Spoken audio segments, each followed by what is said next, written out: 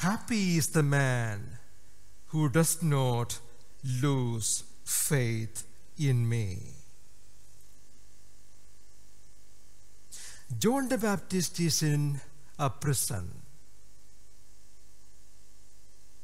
And he couldn't see any sign of the new kingdom he had thought Jesus would establish.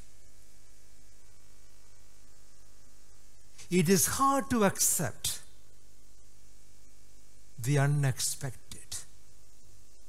It is hard to accept the unexpected. Our expectations are based on our needs or the needs of the time. They were waiting for freedom from the Romans, waiting for a political Messiah, a powerful king who will thrash the Romans and establish a new kingdom. And John, if from the prison, could not see anything of that happening. He had told the crowds he is going to come with a winnowing fan and fire. He will throw the chaff into the fire and thrash the Romans. But no fire, no action. There Jesus was going around with this gentle message: love the enemies, pray for the Romans, love them, learn from them. Forgiveness for everyone, love for everyone. The Jew and the non-Jew, everyone is loved and healed and forgiven and accepted. And John was really puzzled. How I got it right?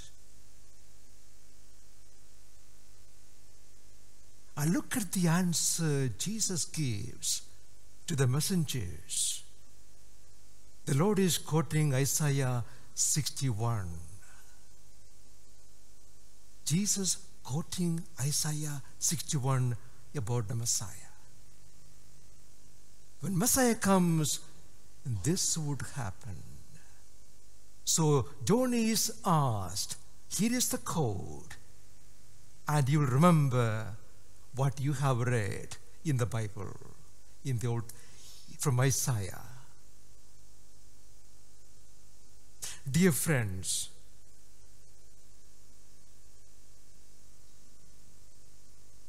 having no expectations about God will give me peace. Having no expectations. Having no expectations. Nothing may make sense. If you look at the situation you are in or we are in or what is happening in our own lives, we may have expectations about God. If only God did this.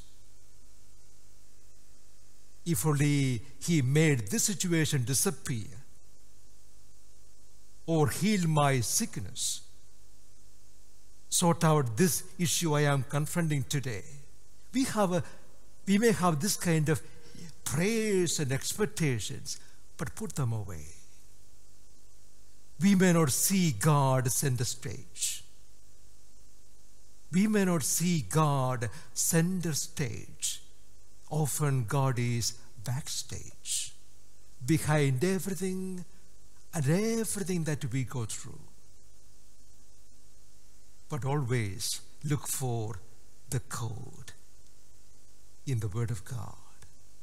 There's always a code given. Look back and you will see God was working even in those dark times, even when John was in the prison.